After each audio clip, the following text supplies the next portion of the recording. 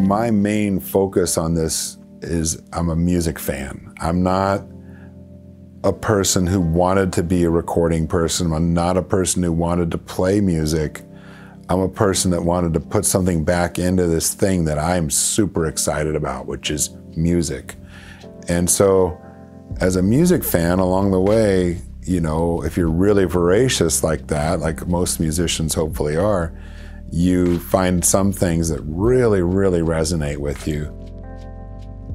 My name is Larry Crane. I am the founder and editor of Tape Op magazine.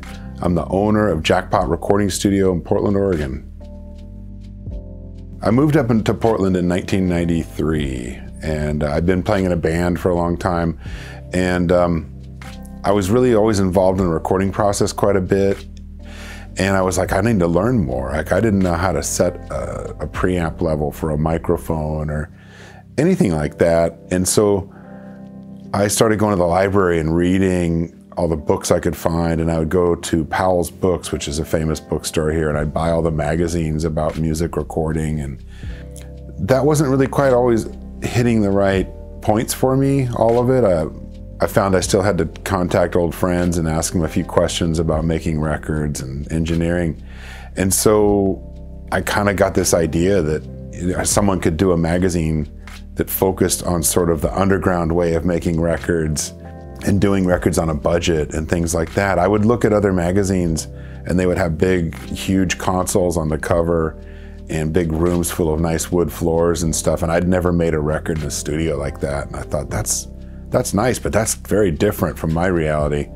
And I had been a writer for a lot of zines, like underground magazines writing about music, and all those magazines all folded at the same time in the early 90s, and everything just kind of lined up to where I thought, why don't I just start a cool little zine about music recording? So the first, handful of issues were really just completely like hand assembled. The first cover for the first issue, I spray painted all the covers on my front porch, and that was a little too much extra work, so I stopped doing it after that, and I just started buying colored paper.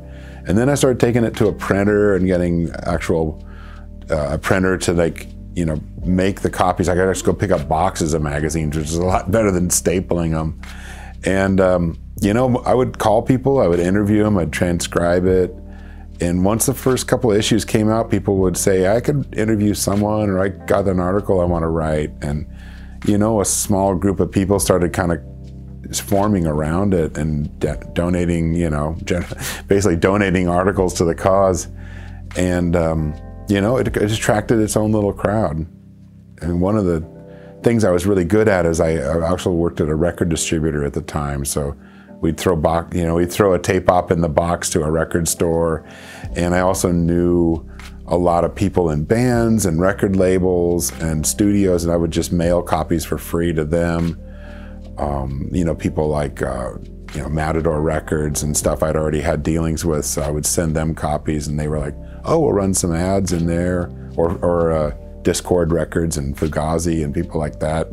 We would just keep in touch, and I was just part of that scene, So it was a nice grassroots way to build something up and talk about the people that we knew that were making records, and just kind of open up the horizons of what tape op could cover. My friend John Bacigalupi, he loved the magazine. I would send it to him, and he had an opportunity. He was publishing another magazine called Heckler, and he had a staff going, and they were like, if we bring in another magazine to add on to Heckler, we can keep the staff busy full time. So we had a meeting up here, and they decided to do that.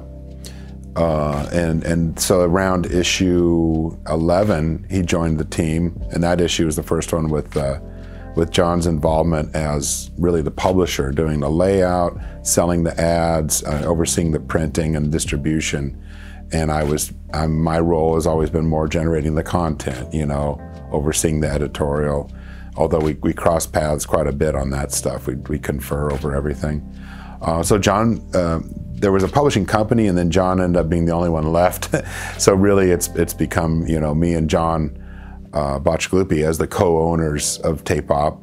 And it's been great. He's the best business partner anyone could ever have, and he really has the same vision I have for it. And that's what, like, that was a leap. At issue 11, we went from 2,500 copies to 25,000 copies.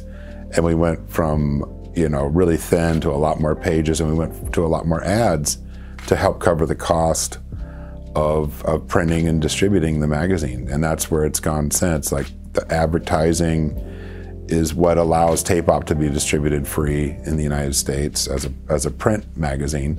And now, of course, it's a PDF magazine that you can get anywhere in the world for free. And now we're at a point where it's the largest distribution or largest circulation of any recording magazine in the world.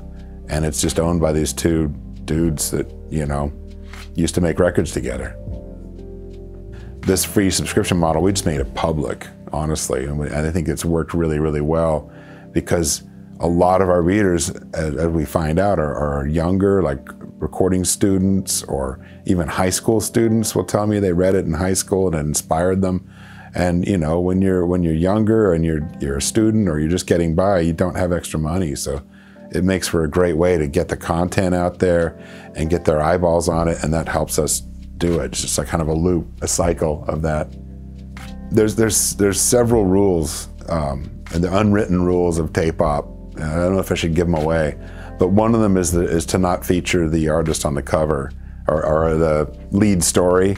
Like, we've only broken that rule in very subtle ways, and if readers want to go back and look, they can figure that out. But general, the idea is that the front cover has kind of something artistic, whether it's a photo or actual works of art, something that someone has painted for us and allowed us to use. And then John Botchkalupi, my partner, does all the layout, along with Scott McShane, who's like his assistant on that end of it, like pre-press assistant, really. And there's certain, you know, we've been, ever since John's come aboard, we've used some of the same certain fonts, typefaces, and layout schemes. The front cover, the black stripe on the left and the image on the right and the font that the Tape Op name is in, were all actually initially designed by a really dear friend who I haven't seen in ages, named Sean Techerachi.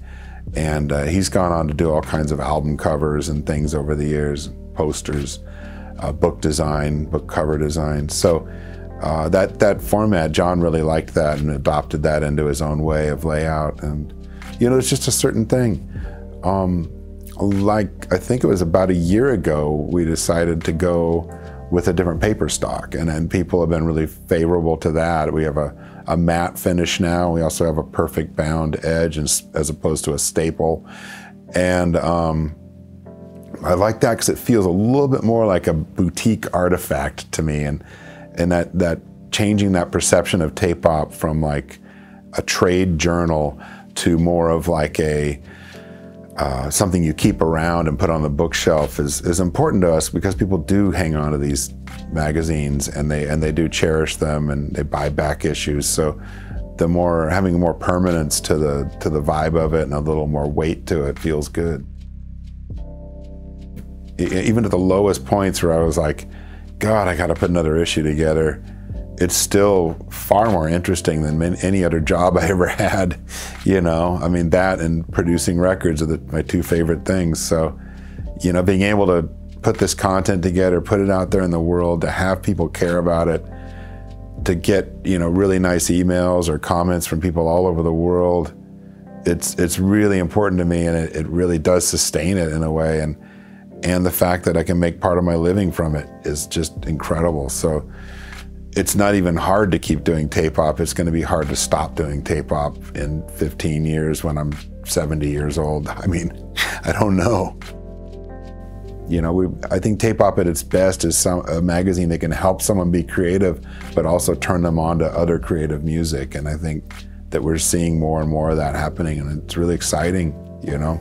It's, as long as it adds something to people's lives, I think we're doing great.